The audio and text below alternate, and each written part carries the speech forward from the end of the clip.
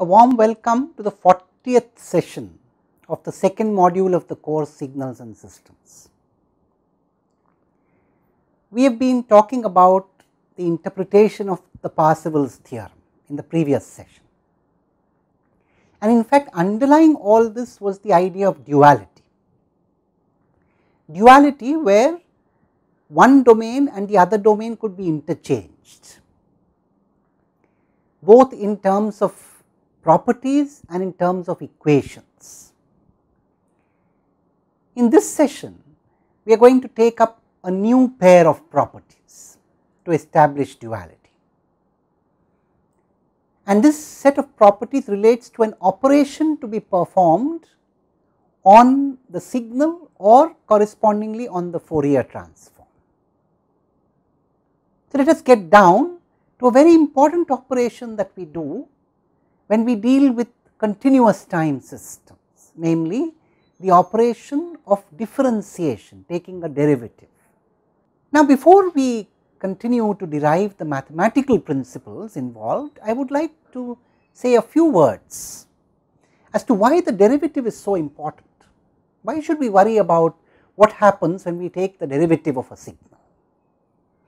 Remember, if you looked at the typical system, typical linear shift invariant continuous time system, particularly one which is rational or realizable, then we said it has a typical system description given as follows: y of t is summation k going from 1 to n, the kth derivative of yt multiplied by ak, plus a similar summation on the derivatives of the input.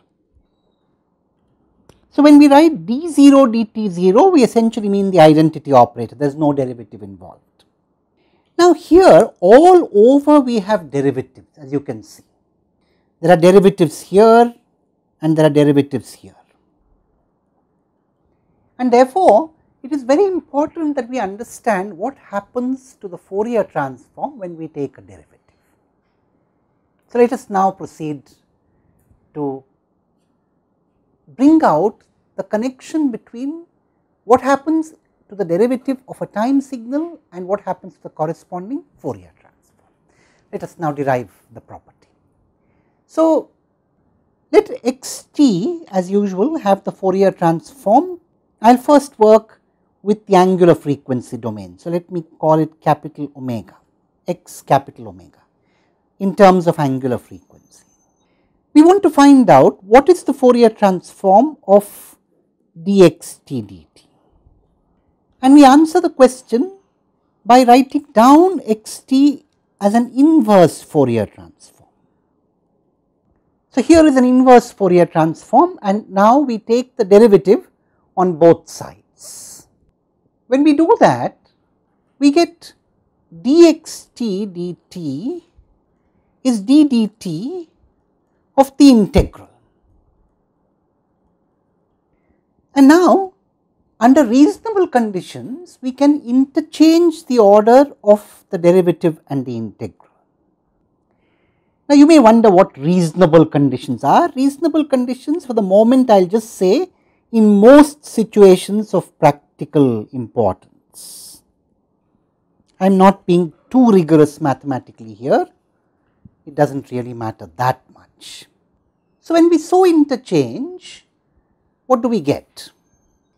We get dx t dt is, well, you can bring the 1 by 2 pi outside anyway, and the integral keeps as it is, and the d dt operator is going to operate only on the term which has time,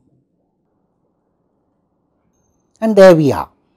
So, it reads dx t dt is equal to 1 by 2 pi integral x omega times j omega e raised to the power j omega t d omega. And now, let me aggregate that term together. Clearly, this is a Fourier transform in its own right. And if you look at this whole expression here, which I am marking now in green, this whole thing is the inverse Fourier transform of that quantity.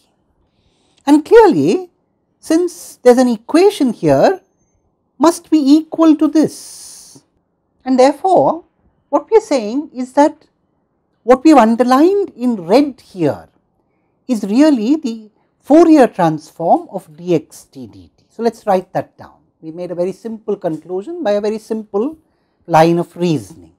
So, thus the Fourier transform of dx t dt must be j omega times x omega, as we know. So, we have answered the question. Dx t dt has the Fourier transform j omega x omega.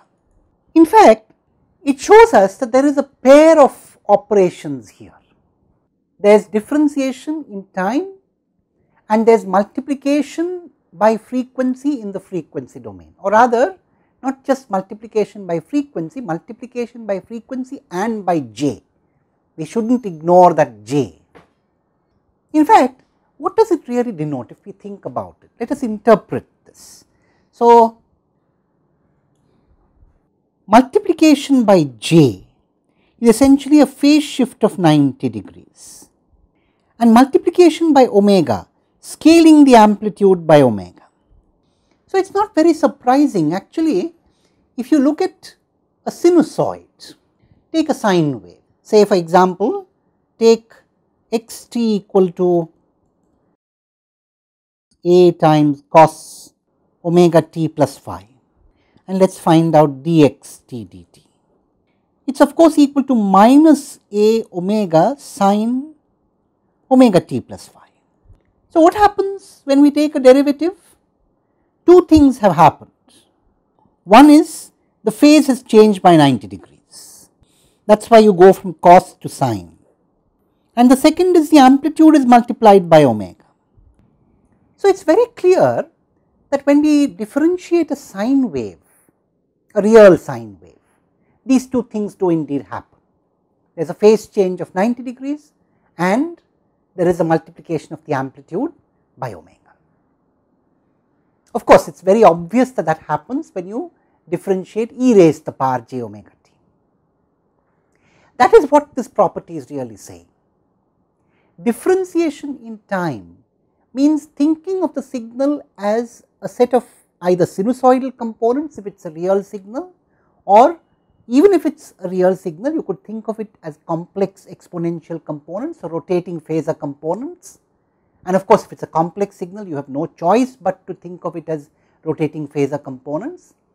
And the effect of differentiation is to replace each of those components by a 90 degrees shifted component and an amplitude multiplied by omega component. That is what we are really saying. It is very important in a course like this to interpret every property that we derive, to interpret every equation that we write. We can write down the algebra, but the interpretation is extremely important. In the absence of an interpretation, our understanding would be incomplete. Anyway, so much so for this interpretation. And now we would like to ask, what is the dual of this property? In other words, can we reverse the roles of time and frequency here? Now, to answer that question, all that we need to do is to write down the Fourier transform expression and to differentiate it. Let us do that next. So, we write down capital X omega is equal to minus to plus infinity x t e raised to the power minus j omega t dt.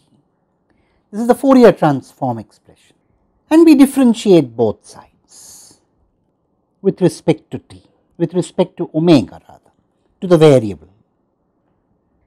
So, once again you have dx omega d omega, and here I can write down d omega of this integral, but then as before I could argue that it is reasonable to interchange this in most practical situations, which means I can now write down first integrate and then differentiate, and the differential will act only on the quantities having omega. So, there we go. Once again we see a very simple relationship like we did in the previous example or the previous property, that the Fourier transform of this is this. That is what this relation essentially says, and that is what the property is. So, let us write down the two properties together. In fact, before we do that, we will just summarize. We have two properties here, one involving derivative in time and the other involving derivative in frequency. We need to see in greater depth what these properties give us, and that will require a whole session. So, we will do it in the next session. Thank you.